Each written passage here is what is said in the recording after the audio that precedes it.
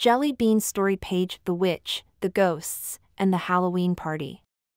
Once upon a spooky Halloween night, deep in the forest of Whimsy Woods, lived a witch named Willow. But Willow wasn't a scary witch at all. She was kind, loved to bake pumpkin pies, and her favorite hobby was knitting scarves for squirrels. She had two best friends, both ghosts, a gentle ghost named Glimmer and a mischievous, prank-loving ghost named Boo. One day, Willow received an invitation in her mailbox. It was an invitation to the local school's Halloween party. Ooh-hoo! Willow squealed in excitement, showing it to her ghostly pals. "We've got to go!" Glimmer floated in, all sparkles and smiles. "A party? That sounds delightful," she said in her soft, shimmering voice. Glimmer loved anything that involved fun and laughter. Boo, on the other hand, grinned a big, toothy grin and rubbed his hands together. "A party? Oh ho! I'm going to have so much fun." His mind was already swirling with ideas for pranks, ghostly ones, of course. Willow, Glimmer, and Boo got ready for the big event. Willow wore her favorite sparkly purple witch hat, Glimmer dusted herself with extra sparkles, and Boo, well, he grabbed a bag full of sneaky tricks. As they arrived at the school, the playground was buzzing with excitement. Children in costumes ran around, pumpkins glowed with flickering candles, and spooky music filled the air. The party had already started. Glimmer floated over to some kids who were playing games. She made the apples in the bobbing tank float gently up and down, making it easier for the littlest ones to grab them with their teeth. The kids giggled and clapped, loving her gentle magic. Willow was busy at the snack table, helping refill bowls of candy corn and serving her famous pumpkin pie. "Make sure to try some," she told everyone with a grin. Meanwhile, Boo was up to his old tricks.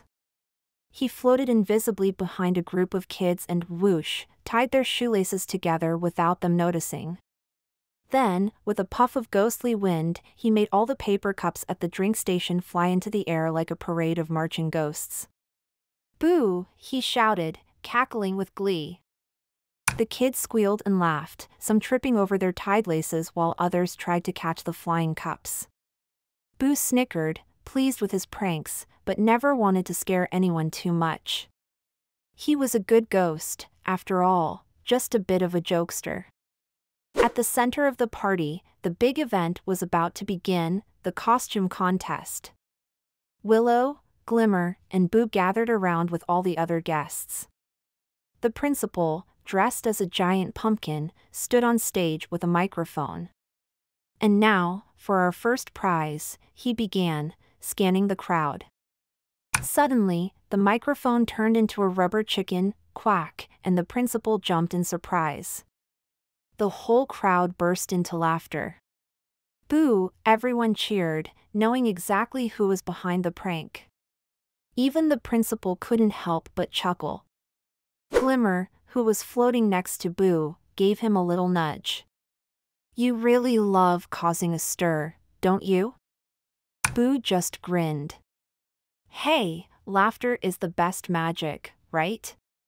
When the contest winners were announced, a little girl dressed as a cat won the grand prize for her homemade costume.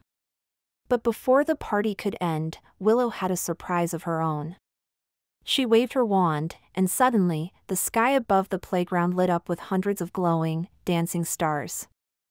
The crowd oohed and awed at the magical light show, and Boo, feeling inspired, added his own twist by making the stars zoom around like mischievous fireflies.